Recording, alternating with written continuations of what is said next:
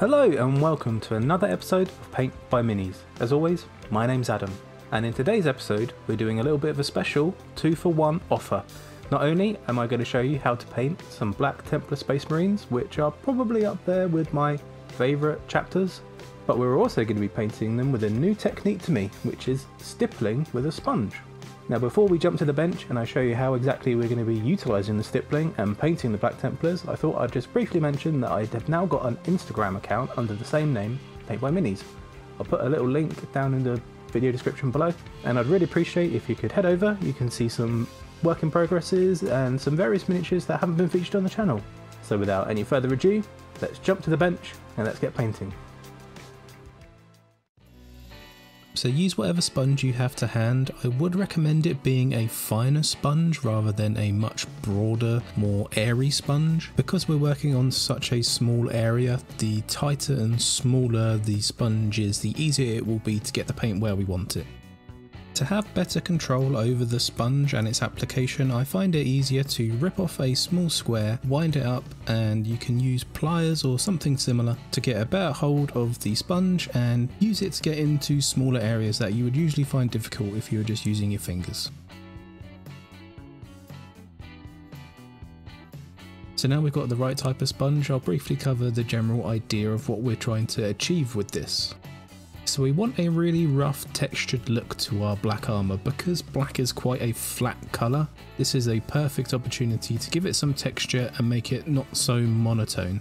So what we're going to do is sponge on brighter and brighter layers of grey and blue to give it a specular highlight in the highest points, but still some visual interest down in the darker areas. Now this is very similar, if not exactly the same, as the normal stippling technique that you would usually use with a paintbrush.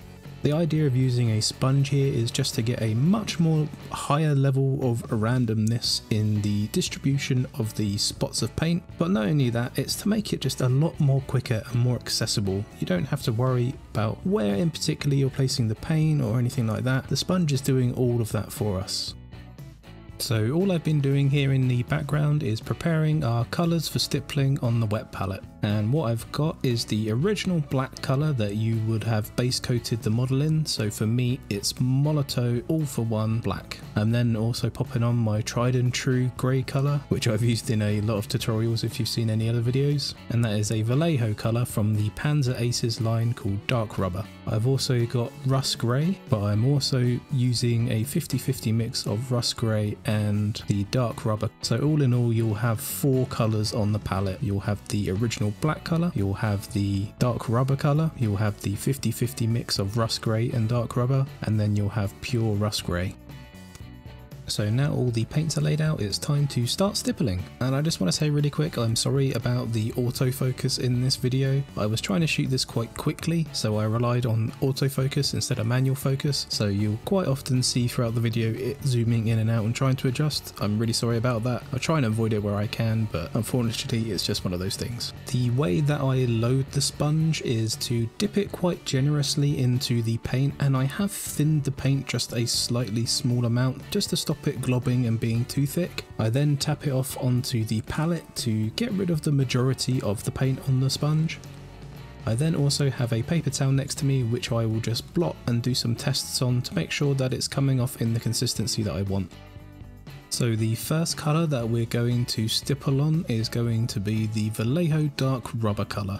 And this is a very heavy layer, kind of establishing our base weathering for the model. You're not really looking to put this on any particular high points or anything like that. This is honestly going absolutely all over the model. And also a little caveat, this is going to look really rough and horrible for the majority of the paint job, but once that last highlight comes on, it really ties everything together. So please just stick with it, it will get better, I promise. So work your way around the entire model with Dark Rubber and it should end up looking something like this. Now I know what you're thinking, and this is looking much more like a Grey Templar rather than a Black Templar, but again, stick with me, don't worry, we will get there. So now we've sponge stippled on our layer of dark rubber, we're going to move on to the 50-50 mix of rust grey and dark rubber. Again, I'm just picking it up on the sponge, dabbing a bit off on a paper towel, and this time I'm just going to try and focus on the areas that would catch the light. Because this is a 50-50 mix and it's a bit of a blended type of effect, you don't need to be super careful about where you put it, but try not to force this into the deepest, darkest shadows. Just stick to the bits that would hit the light. So you can flip the model and look at it from top down, and any areas that you see, you can speckle on some of this colour. This is going to end up being quite a subtle light transition, so don't be too alarmed if you can't immediately see a stark difference. It appears much better in person when you do this step, but on camera here it doesn't look like we've done all that much.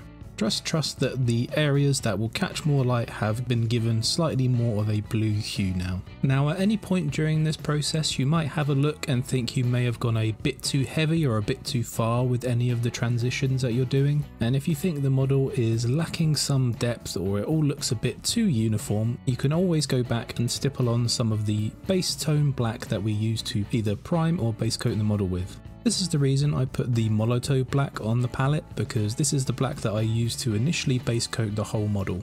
And I think it's looking a little too uniform, so I'm going to go back with this black and just very lightly stipple over some areas to break up the colour and make it look less uniform and more textured and more battle damaged. This for me has to be one of the main reasons that I really love using this technique on Black Templars, because it's just so easy and flexible to go back and forth between your lights and darks and create an effect that really sells the texture of the model. So once you've gone back and forth a bit and established the blue-grey tones previously and you're happy with them, it's time to move on to the final paint, which is rust grey. For this I've switched out to a slightly smaller square of sponge because we're only applying a very small amount of this rust grey, so we want to be able to control it a bit better where we're placing it. So once again we are loading the sponge in the exact same way, dabbing off maybe a little more paint than before just to make sure we're getting a very fine application. And this time, instead of being a bit loose and liberal about where we're placing this colour, we want to put this on the very extreme points of where the light will catch. So this is at the tops of panels or the very tips of circular objects, or just in a very few accent places that we want to make jump out. Don't put this everywhere, otherwise it really will look too blue and it will take away from the black. Don't forget, at any point you can go back to the black or even the previous grey or blue-grey colours that we mixed. It's a very natural way of painting, so don't worry if you feel like you've gone too far on one particular step, especially this end step. Just get some of the previous colour and go back over the top and try again. If anything, it will probably make it look a bit more random and a bit more natural. So this is where I've landed on my model. It's got a good separation between the darker and lighter tones, and overall I think it looks pretty good. This is about as far as we're going to go for the sponging on this model. We've used it to create our battle damage and our underlying tone of the black armour, and it's going to be a really good canvas to do the rest of the model on. So although we may have finished with the stippling on the black armour, we've not finished the black armour. In fact, we've got the most important step left for last, and that is going to be increased battle damage and a very fine edge highlight. And for this we're going to use Celestra Grey. So the real trick here is to make sure that you catch all of the areas of the panels that will be hitting the most light. To be honest, for me this is basically any panel that has the light facing up on it. I'm not going to go into the dark recess areas and try and edge highlight those, but I am going to get the majority of the edges of the panels. While I'm doing this, I'm also going to add a few extra dings and chips here and there, and also some scratches. This will really push the battle damage element of the armour.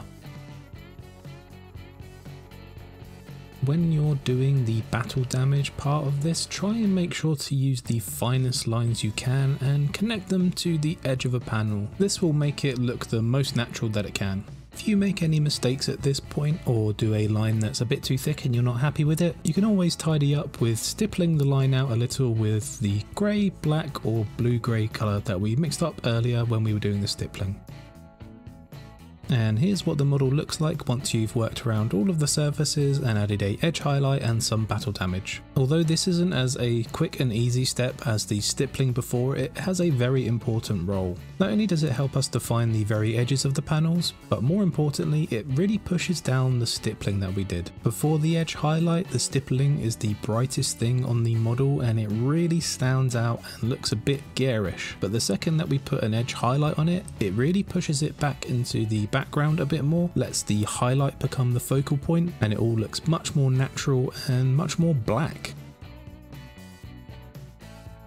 So what I did next when I was filming this was a complete black oil wash over all of the black armour that we just done. Now with the benefit of hindsight in editing, I think the armour looks a lot better before this step. The black oil wash has a tendency to monotone everything, so all of the really nice blue highlights that we established previously kind of get lost after this stage. So here's what the model looks like after the black oil wash, and here's another Black Templar model that I've done since where I missed the black oil wash step.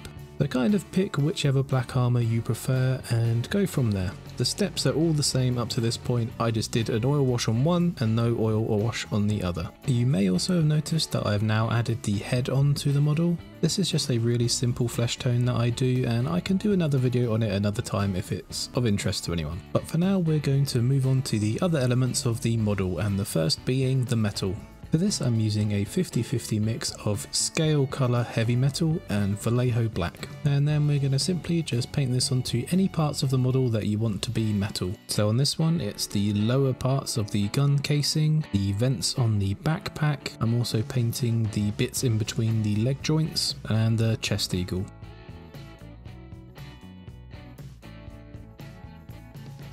So now we're going to finish off the weapon casings with red, and for that we're going to use corn red. I'm then going to mix a little bit of yellow into the red just to make a slight highlight colour that we can catch a few of the edges with.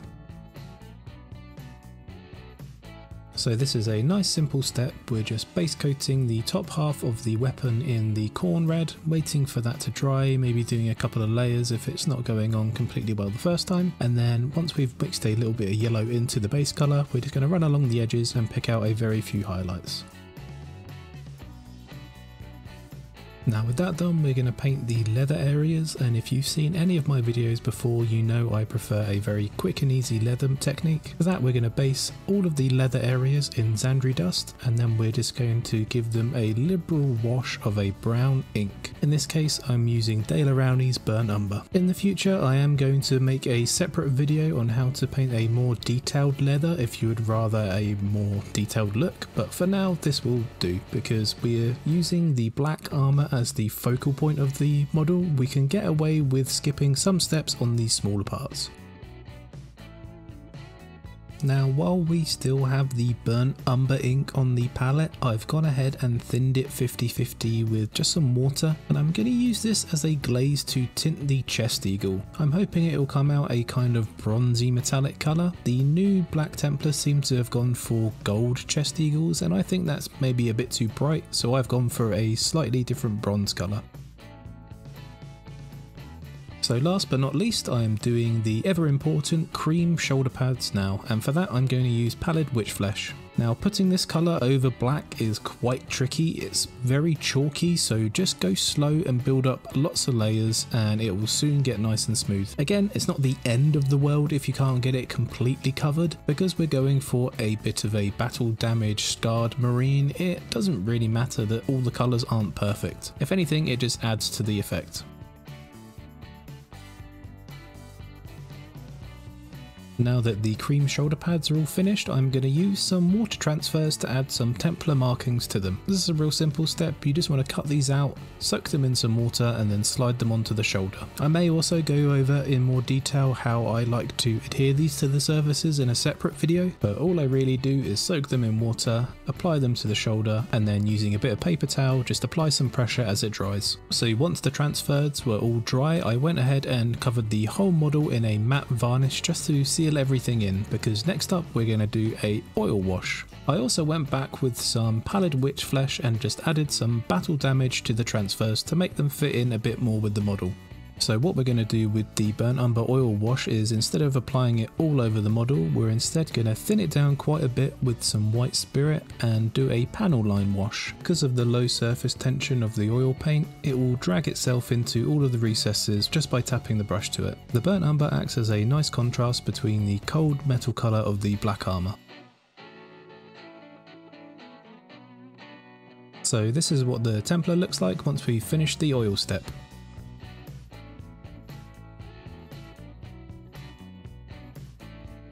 The last thing that I like to do is just go back over some of the metal areas with a nice bright silver colour. This helps redefine them and give them a metallic sparkle, as the oil wash has a tendency to dry quite matte. So I'm just focusing on all of the highest edges and just giving them a nice edge highlight.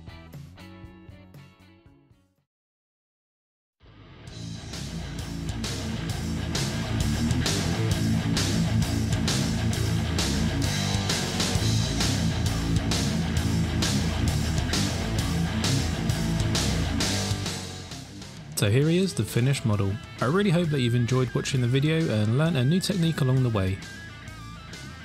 Doing battle damage power armour with a sponge stippling effect is something that I'll definitely be using going forward.